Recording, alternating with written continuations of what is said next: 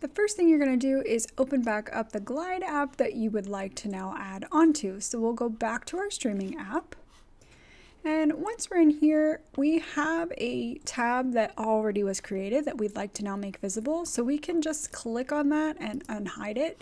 You'll notice that brings up the navigation bar at the bottom now, in which you can adjust the labels and the tab icons. If you don't have this tab for whatever reason, you can add it via your Google Sheet. So in your Google Sheet, if you wanted to add another tab, you'd simply come to the bottom and hit this plus sign. Or back in Glide, you can come over to your tables here and create a new empty table right inside of Glide. So it's totally up to you how you add it in there.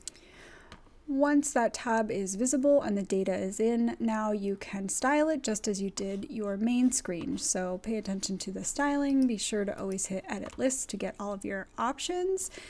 You can control what happens on this screen.